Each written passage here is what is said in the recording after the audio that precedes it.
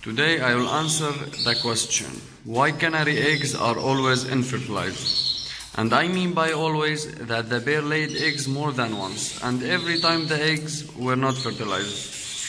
There are several reasons for this problem.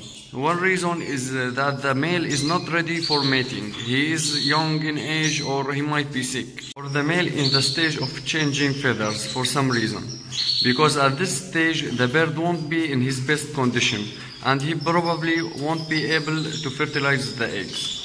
I will talk about the reasons of changing feathers in a separate video. Another reason that the male's nails are long, so he won't be able to stand steady on the back of the female during the mating process. Another case when you put the pair together, but you can notice that they are fighting a lot. Then there is a possibility that the female didn't like the male.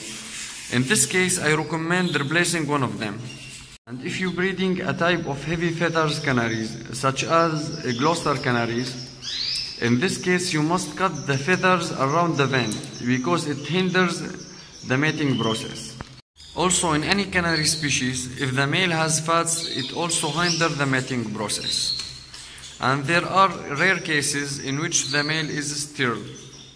Finally, the most important reason that the pair didn't get the rest period and the preparation period before the breeding season. And that was our video. If you find that useful, hit the like and the subscribe button, and thank you for watching.